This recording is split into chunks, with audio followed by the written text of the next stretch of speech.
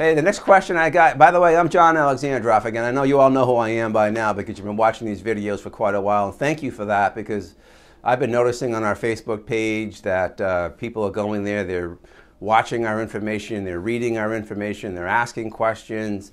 So we appreciate that. And I got this question, why do people fail financially and how can it be avoided? Now, I could go on for hours and hours and hours and hours about that topic, as you know.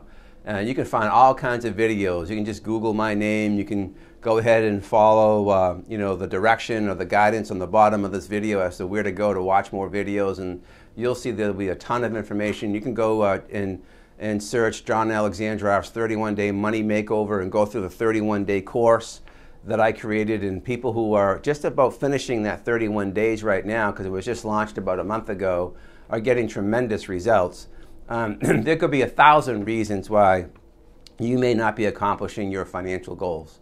What I do find for most people, however, is that there is some sort of subconscious block. There's some sort of subconscious game or inhibitor that's going on in their minds that they don't even know is there, that prevents them from doing well financially. And typically that block or paradigm or stigma or whatever it may be was put there when we were very, very young. Could have been 4, 5, 6, 7 years old. And by the way, when we're in that age, we're in kind of like this brain wave state called theta, where we're very receptive to information and our minds are very impressionable, almost like we're in hypnosis. And many of us were fed information about money and about success, achievement, relationships, all that stuff when we were that age. And these subconscious beliefs were formed in our minds. So, and then those subconscious tapes play over and over and over and over again, and we don't even know that they're playing. Sometimes we make this conscious effort to do something well. Let's say we make this conscious effort to save money. Okay, I'm going to save $500 every month for the next 5 years, and I'm going to have all this money, and I can put a down payment on a house, and I can buy a nice car, and I can go on a vacation. This is what we consciously say. However, subconsciously, underneath, in the core, the depths of our mind, there may be other messages that are going on there that are preventing you from doing that.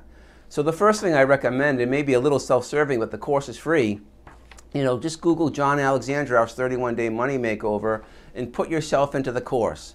And you'll see over that 31-day time period, your subconscious beliefs will start to shift. Your actions will start to change. And your results will change. You'll see that you will handle money differently. You'll think about it differently. You'll be making better conscious decisions about it. Your income will begin to rise. You'll start saving more money, paying down debt if you have debt. So I can't go into hours and hours and hours on this question as to why people fail financially. I do know, however, for most people, it's because of the subconscious beliefs that we've developed. And you can change those beliefs through the methodologies that I have in my 31-day course. So go ahead and Google John Alexandrov's 31-Day Money Makeover. Get into the course, and I think you'll see very, very positive results.